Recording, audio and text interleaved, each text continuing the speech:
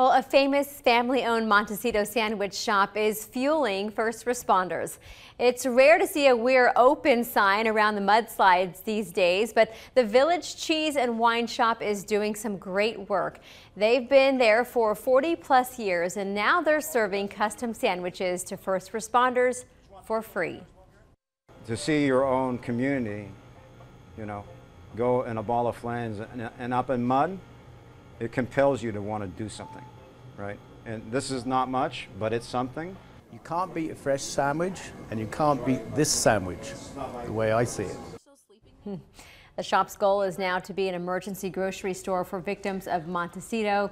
They've made 500 sandwiches for first responders since Tuesday. It's wonderful to see the community all coming together like that. We need these little glimmers of hope in such sorrow and desperation we've seen throughout this past week. Well, thank you so much for being with us. Have a great weekend and stay safe.